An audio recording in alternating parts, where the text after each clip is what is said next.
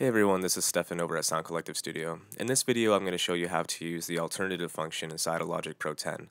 And the purpose of the alternative function is to allow you to recall certain points in time during the production and mixing process.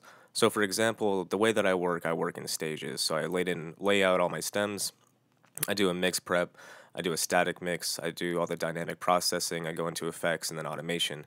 And I'll create alternatives in case I ever need to go back to that specific point in time very easily and intuitively inside of Logic.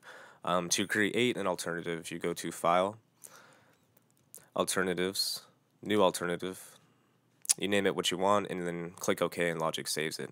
And this is a much faster way than just doing a save as, save as, save as each time you want to save a certain point within your process. It's very intuitive. It's just laid out right in front of you. As you can see, when I go to the Alternatives tab, I just have my 3 current alternatives. And this is great, especially if you're working for a higher paid gig. If you always want to send more than one mix, people love options. This includes, for production, if you're working with a client or your own musical idea and you want to create 2 different takes on that idea, it's very easily just to create an alternative and jump back between the 2 and see which one you like more. To show how quick the alternative works, I'm going to go ahead and open up to the very beginning when I just loaded the stems into Logic.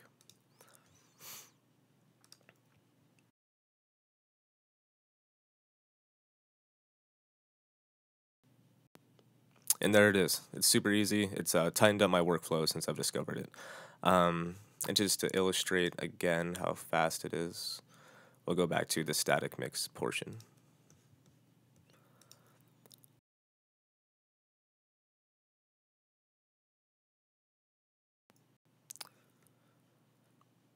And yeah, obviously there's no plugins on anything yet, so when you have plugins, it's going to take a little bit more time to jump back and forth the different alternatives.